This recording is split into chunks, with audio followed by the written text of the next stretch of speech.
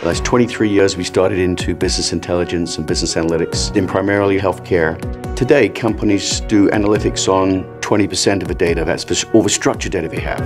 80% of the data about a patient is unstructured. The core capabilities that DataSkill have is to enable companies to look at all the data. What we're looking to do is use the new cognitive computing, the new era of computing, so they can offer better treatments and better outcomes with a three-dimensional view of a patient. But the era of cognitive computing is still maybe a little bit on the cutting edge. Coming in with a hardware box is very intensive infrastructure-wise, and we want to focus on the solution and the benefits to the customer.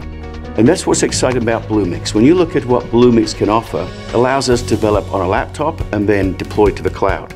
To be able to provision those sort of infrastructure assets very quickly and almost seamlessly to our developers, that flexibility is a big difference. When you don't have to switch gears, the developer now, the architects of the solution, are not distracted. They've focused on the #1 job of getting this solution out to the customer. Bluemix is actually enabling the infrastructure to enable that. And it really is for our developers, the savings of time that they now don't have to spend to look at memory and hardware and operating systems. All of that now can be spent on business logic and driving value for the customer.